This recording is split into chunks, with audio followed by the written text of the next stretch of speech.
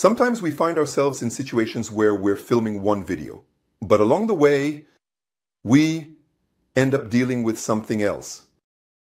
We get surprised, puzzled, and then eventually find the answer. And we want to share that with you as well. So, here's what happened. We were filming a video where we had a circuit with a capacitor connected in series along with two LEDs. Moreover, these LEDs are connected in parallel, facing each other, like this.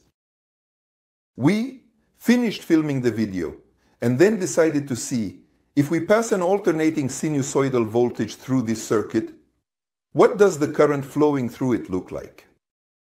And this is the result we got.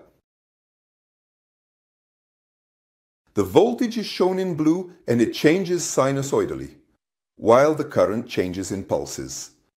Each of these pulses occurs during the intervals, when the voltage is increasing in magnitude and when the voltage is decreasing. No current flows through the circuit. And here I have to say that we didn't immediately understand what we were seeing. And if everything is already clear to you, that means you really know your electronics. What helped us in our reasoning was switching from a sinusoidal signal to a sawtooth wave. Let's draw what the current would look like if there were only a capacitor in this part of the circuit. What would the current be like in this section? But if the voltage changes sinusoidally and the current is the rate of change of voltage and accordingly the charge on the capacitor, so it will be a sine wave shifted forward by 90 degrees. But in the case where the voltage changes as a sawtooth wave, here it increases at a constant rate, which means the voltage, so the current is constant and positive. Then the voltage decreases at a constant rate, and likewise the current is constant and negative in sign. In this section it rises again. The current is again positive and constant. It's okay. We get this kind of step-like dependence. Once again, when there was only a capacitor in this section. Now let's see what happens. If in this section of the circuit there is both a capacitor and two LEDs, connected in series with the capacitor and oriented in opposite directions to each other. And look at what we've got. In the diagram I drew earlier, the current was sometimes positive, sometimes negative. But in the circuit with the LEDs, there appear both current pulses and segments where the current is zero. It is the presence of these segments that we need to explain. And here, two ideas come to our aid. The first idea is to construct the current voltage characteristic of such a section of the circuit with two LEDs placed facing each other. If there were only one LED here, then with forward connection, as long as the voltage is low, the current would be extremely small. We can consider it to be practically zero. But then, upon reaching a certain value, I'll mark it with an asterisk, and for our LEDs, it was around 3 volts. The diode turns on. Well, of course, in reality, the transition is smooth, but I'll draw it as if the current starts increasing very sharply. And with reverse connection, the second LED turns on in exactly the same way. So here, we again have to reach U with an asterisk. Then we need to show that this section of the circuit becomes open if the voltage across it more than the one with the asterisk. That's it. And the second idea is that when we are dealing with a capacitor and LEDs connected in series like this, we can actually forget about the current for now.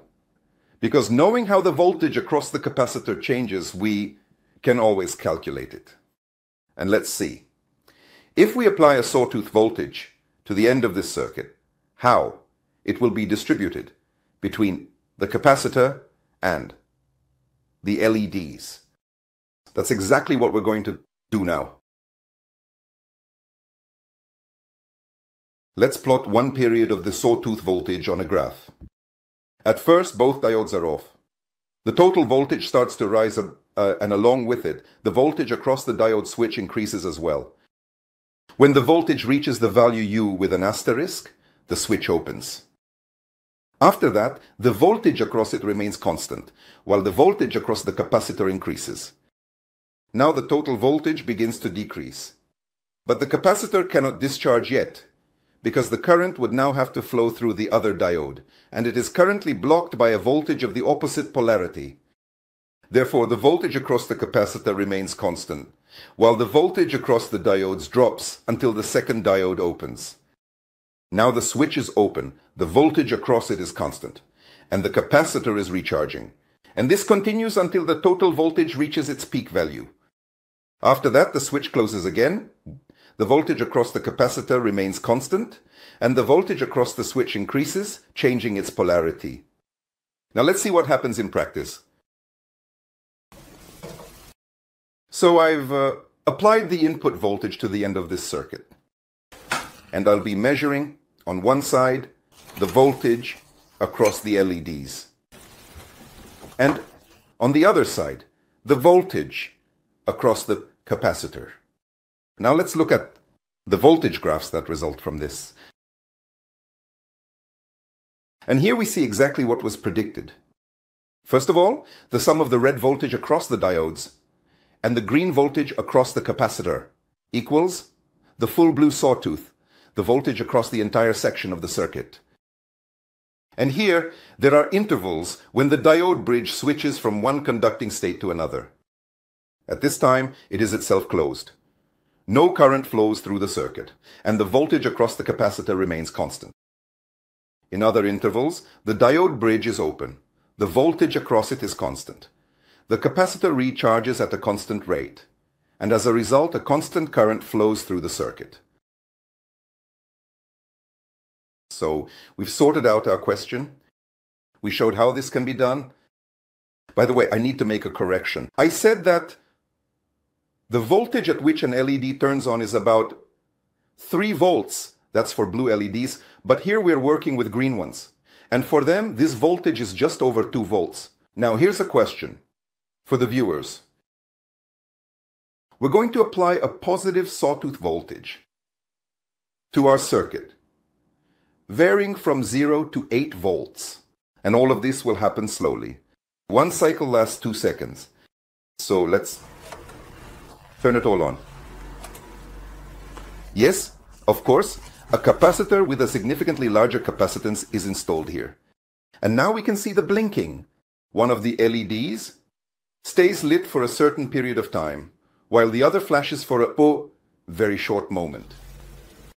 And, as usual, we ask those who can explain what we're observing here to do so and write their explanation in the comments to this video on YouTube.